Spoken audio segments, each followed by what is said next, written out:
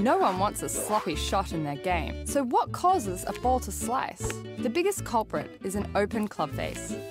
Even if your path is perfect, leaving your club face open just 1.5 degrees can put you close to 70 feet off target. And what causes an open face? Weak grip is one of the worst offenders. If your left hand or non-dominant hand grips below the club, you'll have no stability, and it's likely you'll produce that dreaded banana ball. Likewise, if your grip is too firm, your body will be rigid, your swing will be stiff, and the ball will slice.